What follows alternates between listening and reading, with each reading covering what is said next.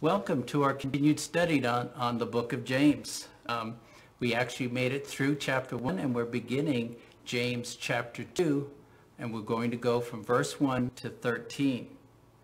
Let's begin. My brothers and sisters, believers in our Lord Jesus Christ must not show favoritism. Suppose a man comes into your meeting wearing a gold ring and fine clothes, and a poor man in filthy old clothes also comes in. If you show special attention to the man wearing fine clothes and say, "Here's a good seat for you," but say to the poor man, "Stand there," or "Sit on the floor by my feet," have you not discriminated amongst yourselves and become judges with evil thoughts? Wow, isn't it amazing how some things between the early church and today really have not changed much at all? Favoritism is, well, a polite way of stating discrimination and prejudice.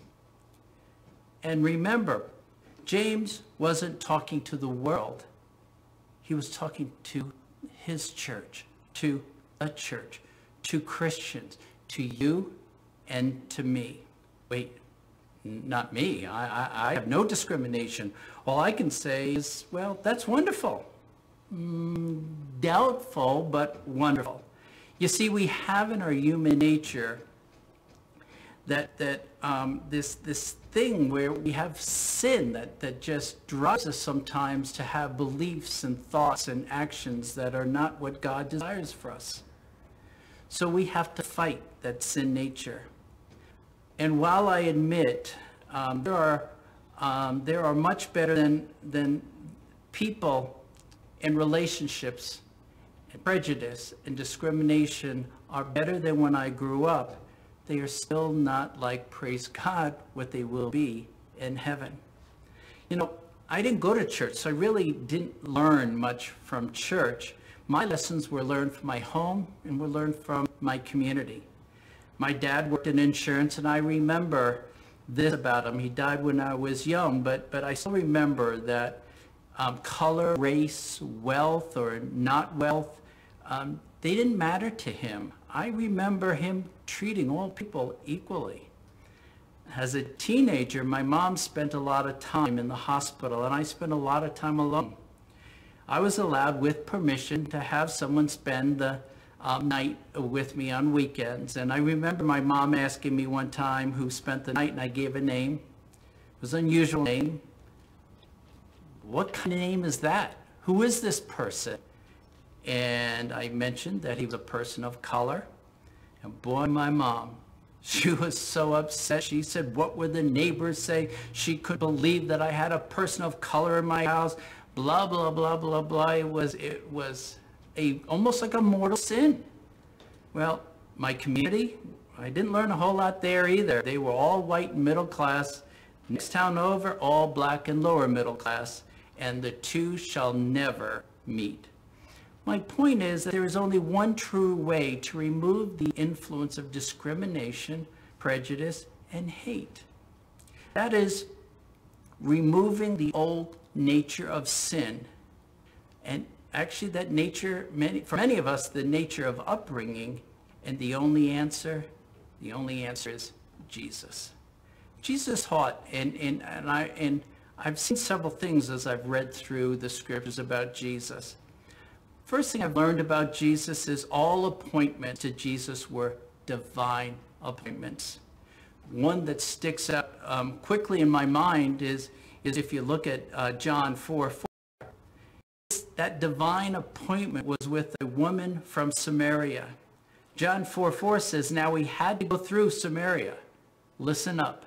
No Jew had to go through Samaria. In fact, the Jews would do all that they could to avoid Samaria. In fact, they considered these half-breed believers, but not Jesus. He knew that there was a hurting woman and a lost town, and it mattered not to him that she was Samaritan. Church, our prayer needs to be, Lord, give me a divine appointment each and every day. in all circumstances and situation, and never, ever can color, race, poverty, none of that can matter. It is a divine appointment by the Lord. You know, Dale the other day was adding up how many divine appointments have been a part of our household. And I'm not talking about dinner. I'm not talking about a night or two. I'm talking about people who spent at least a week or more with us. And she counted over 60 divine appointments. By the way, one of those divine appointments led to the adoption of our son, Josh. I believe if you are open to see every appointment as a divine appointment, just like Jesus did, you can't discriminate. It's the Lord's guest in our lives. The second thing is I see that Jesus stood up for the less fortunate, or those who were discriminated against and many times even hated. John 8, 1 through 11 tells a story that we've all heard. I'm just going to read a little bit of it, but it's about Jesus and the woman caught in adultery.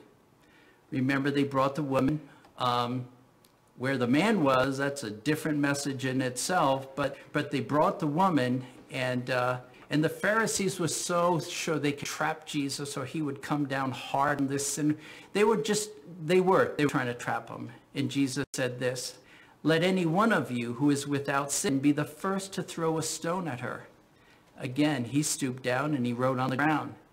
And then he straightened up and asked, "Woman, where are they? Has no one condemned you?" "No one, sir," she said. "Neither do I condemn you," Jesus declared. "Go and leave your life of sin." Even on the cross, Jesus ministered to the thief next to him on the cross. You know, I could go on and on. I could talk about Matthew, the tax collector. I could talk about the poor, talk about the leper. I could talk about the leper when other people ran away, but Jesus ran towards. Even his first miracle, saving the bride and family from the embarrassment of running out of wine. Why were they going to run out? Because they probably didn't have the money to buy more. They were less fortunate. And the last thing I learned from Jesus is, and I love this, it was a comfort level of being with all people. Luke 5:5 talks to us about someone we all know, Matthew, the tax collector. And it says in Luke 5, verse 27, after this, Jesus went out and saw a tax collector by the name of Levi, Matthew, sitting by his tax booth. "Follow me," Jesus said to him, and Levi got up and left everything and followed him. Then he held a great banquet for Jesus at his house, and a large crowd of tax collectors and others were eating with them. But the Pharisee and the teachers of the law who belonged to their sect complained to his disciples, "Why do you eat and drink with tax collectors and sinners?" You know, it is more than just our sin nature that causes us to have discrimination and prejudice. It's also ignorance. And it's too often based on just a lack of experience. I've been watching a series called The Chosen, and I absolutely love it.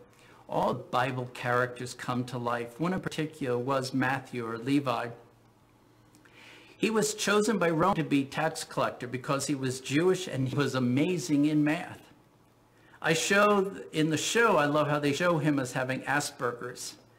In The Chosen, he would also kind of sneak out of his house, hidden in a cart, and show up at the collection booth because he didn't want anyone to know, one, where he lived, and two, how wealthy he was. To say he was despised is an absolute understatement. While everyone despised Matthew, Jesus called for Matthew to follow him. He became a disciple. Don't hide from people. Embrace. Reach out to all people. Verse 5, going to verse 7. Listen, my dear brothers and sisters, God has not chosen those who are poor in the eyes of the world to be rich in faith and to inherit the kingdom he promised those who love him. But you have dishonored the poor. Isn't that the rich who are exploiting you? Are they not the ones who are dragging you into court? Are they not the ones who are blaspheming the noble name of to whom you belong? Ouch. Yeah, I'm not going to spend a lot of time on this, but you know, it is a time for the church to reflect. You know, do we do as the world does? You know, we are wowed by the rich and famous. We are wowed by actors and actresses, musicians, athletes, corporate leaders, the rich and famous. I guess there is another benefit of being 65. I see clearly that so many times the rich and famous actually are just a smokescreen of hurt. Too often, it is these very same people who attack us as Christians. James says it. The ones dragging you into court and blaspheming the name of Jesus. Wow, that's what's happening. I have to tell you a quick story. When I was with Teen Challenge, I was the director of the center in Tucson, Arizona. We ran a car wash, and one day, a beautiful, expensive BMW came. It didn't even need a wash. It was brand new. And this guy was son of, you would know, the actor, of a very well-known actor. He laid his wealth and fame on thick before all of us. And when he left, guess what? He gave us a check. Forget this, $5,000. Do you know how many months of car washes it would take to raise $5,000? Whoa, Pastor, doesn't this kind of go against everything you've said? Oh, wait, I forgot to tell you this. The check was on a closed account and was worthless. Enough said. Let's go on. Verse 8 to verse 13. If you really keep the royal law found in Scripture, love your neighbor as yourself, you are doing right. But if you show favoritism, you sin and are convicted by the law as lawbreakers. For whoever keeps the whole law yet stumbles at just one point is guilty of breaking all of it.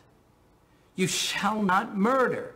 If you do not commit adultery, but you do commit murder, you have become a lawbreaker. Speak and act as those who are going to be judged by the law that gives freedom.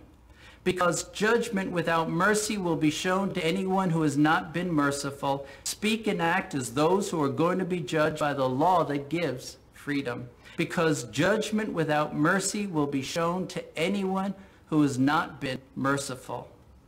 Mercy triumphs over judgment. I'm going to add something. Mercy triumphs over judgment every time. Well, let's take a review of just a few of the facts found in these verses 9 through 13. I'm going to specifically look at verse 9. But if you show favoritism, you sin and are convicted by the law as lawbreakers. That's why James was not making this a suggestion. He knew if we show favoritism, a polite way, by the way, of saying discrimination at best, if not prejudice, and we are convicted, found guilty of sin. And the sad part, discrimination and prejudice, think about it, it really takes a lifetime of building. And it's not easy. I'll go one step further, probably impossible in the flesh to stop. But James is telling us it has to stop. If it continues, if we even show favoritism in church, it's discrimination.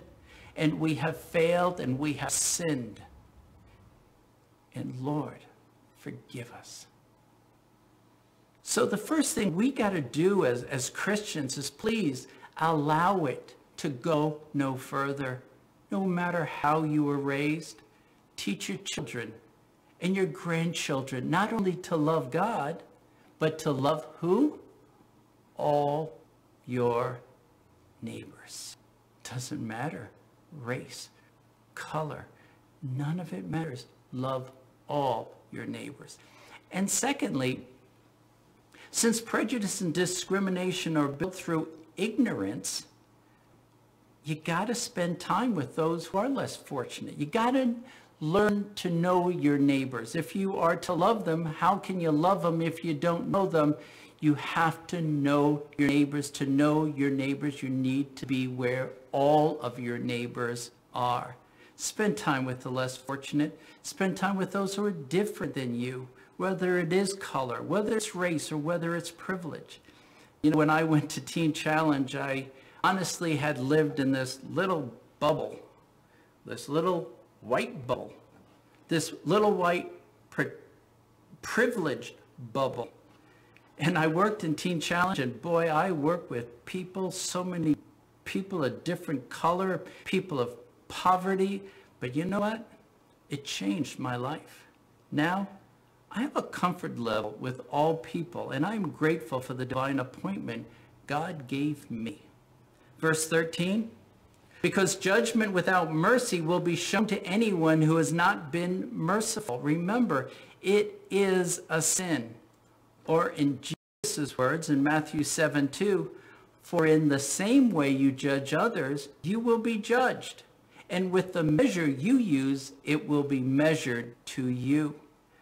We have to remember it is a sin to discriminate.